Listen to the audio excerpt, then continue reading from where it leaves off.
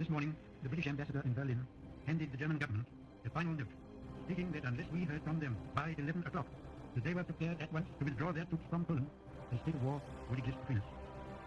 I have to tell you now that no such undertaking has been received, and that consequently, this country is at war with Germany.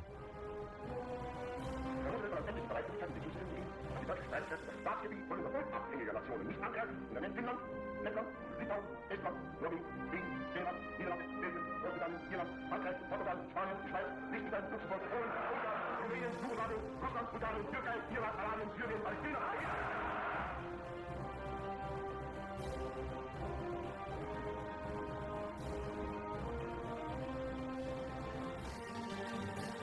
We fight in France, we shall fight on the seas and oceans, we shall fight with growing confidence and growing strength in the air, we shall defend our island, whatever the cost may be. We shall fight on the beaches, we shall fight on the landing grounds, we shall fight in the fields and in the streets, we shall fight in the hills. We shall never surrender, and if, which I do not for a moment believe, this island or large part of it were subjugated and starving, then our empire, beyond the seas, armed and guarded by the British fleet, would carry on the struggle until, in God's good time, the new world, with all its power and might, steps forth to the rescue and the liberation of the old.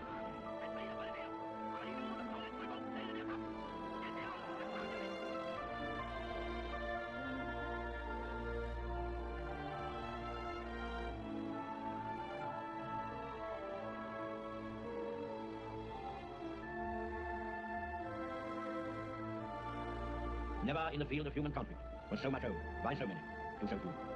All our hearts go out to the fighter pilots, whose brilliant actions we see with our own eyes day after day. I hope, indeed I pray, that we shall not be found unworthy of our victory, if after toil and tribulation it is granted to us. For the rest, we have to gain the victory. That is our task.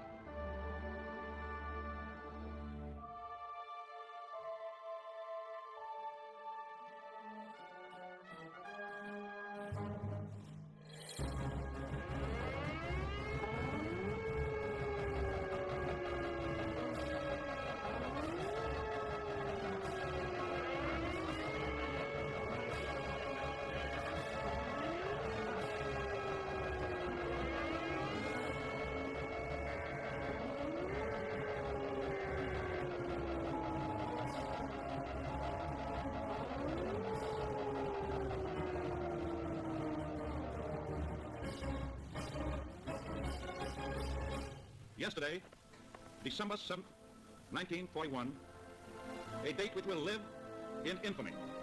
The United States of America was suddenly and deliberately attacked by naval and air forces of the Empire of Japan.